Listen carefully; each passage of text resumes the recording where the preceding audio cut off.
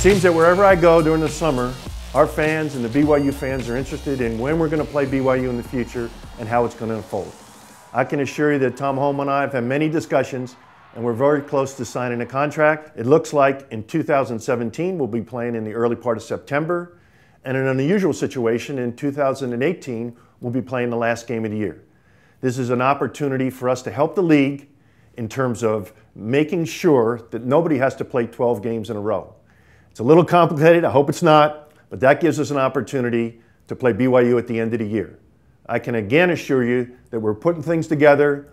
We'll get a final approval from the league in early August, and then we'll make sure we can make a formal announcement, if not sooner.